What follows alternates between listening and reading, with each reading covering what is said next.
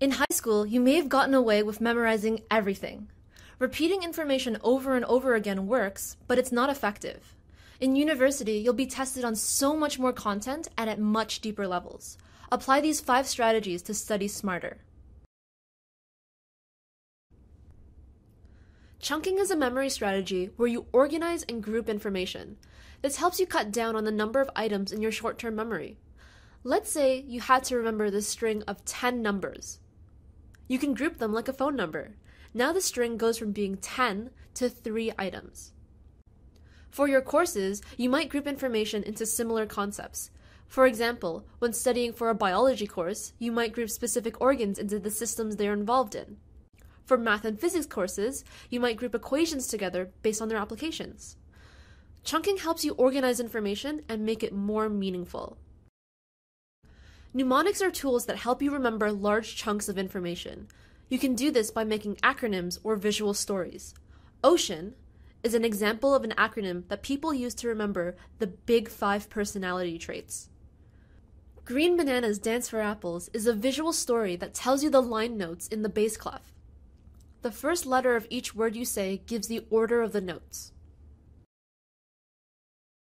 Chunking and mnemonics work because they help you encode less amounts of information at once. This is great, but self-referent encoding is even better. Create more neural pathways with memories by connecting your learning to you. This gives you more cues to retrieve information.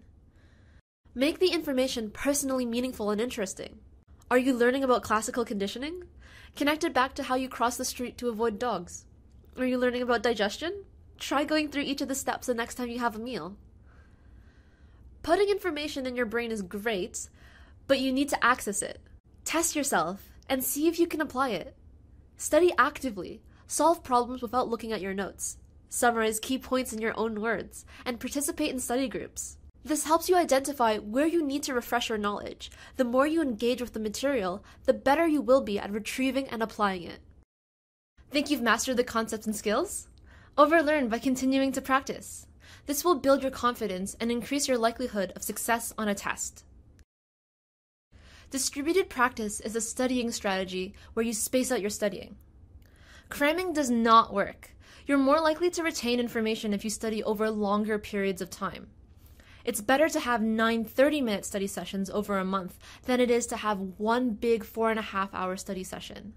This is because other information that you're trying to learn is less likely to compete for your attention. Plus, you'll have more time.